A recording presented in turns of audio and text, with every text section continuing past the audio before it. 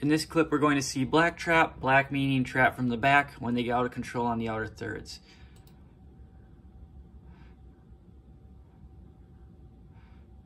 So here we can see we got good ball pressure, right? He's about an arm's length away. This player does a good job being in the gap.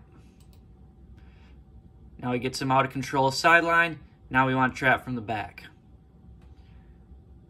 Anytime we get a turnover, we're thinking run in transition, get a layup or an open three. All right, and look how quickly they are. He's right back onto the ball. Right, as soon as we score, we are not celebrating. We're getting right back into the press. Again, got good ball pressure. This player's doing a good job being in the gap. But he's in the middle third under control. Then we're not going to trap it. Going to get right into our half-court defense.